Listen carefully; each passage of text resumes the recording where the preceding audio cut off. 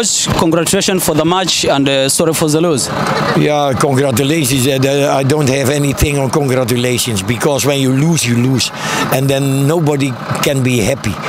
Look, the boys, they have worked hard, but in particular, we made one mistake, and you lose a match. That is very unfortunate. And I don't think that this match deserved a winner. I think the draw should have been a fair result.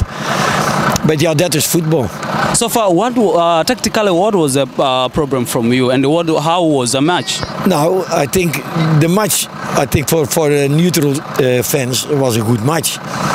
But if you want to play on the top, then you have to play proactive and not reactive. We were in some moments we were too much waiting and too far away from the opponent, and we didn't create many chances. We had one chance, and there was a ball via the bar that came out, and that was in principle all. And yeah, you have to play more in the attacking third if you want to win matches and you create chances.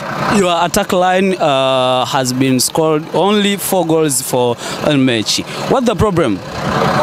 Yeah, if you want to win a match, you have to score goals, and 1 goal more than the opponent, but otherwise you don't win. No, but look, everything has to do when things are rolling for you. And today it was, and if you took last week, we could have scored before the referee, in principle, could have given us 2 penalties. Then we could have scored 3-4 goals on the chances we created. And yeah, it is a bit a problem, but we are working on it. That is the only thing what you can do. Thank you. You are most welcome.